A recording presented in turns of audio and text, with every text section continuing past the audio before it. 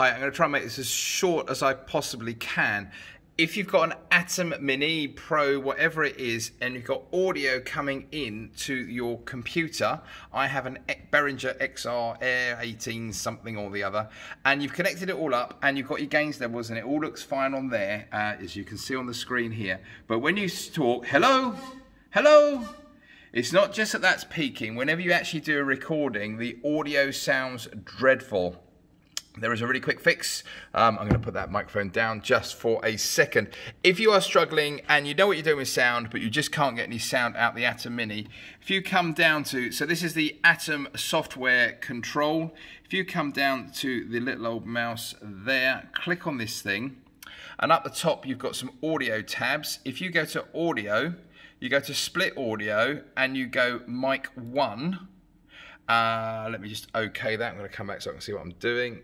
Done. What you'll now see is on the screen you have two things, two levels. These two there, those two. Now what happens is if I talk hello, I've still got that horrible audio, okay, and this is what I was struggling with, pulling my hair out with. But let me put that down. Let me turn one of those off, and hey presto. Okay, you can hear the delay. But let me just turn this mic off now.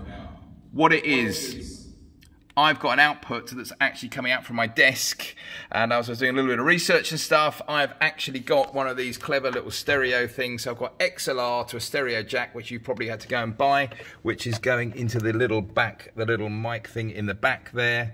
The problem is, because it's stereo, it does all sorts of wonderful things. So you actually need to go back in here and you need to split this into two. So just a quick recap again, go down to your settings, go to audio, go over to your mic, and actually make sure you're on split audio there, down to mic, make sure you OK that, and then come in here and just turn one of the channels off and everything will be sorted. If this saves you some time, give me a thumbs up, give me a like, all that kind of stuff. Hope this helps, guys.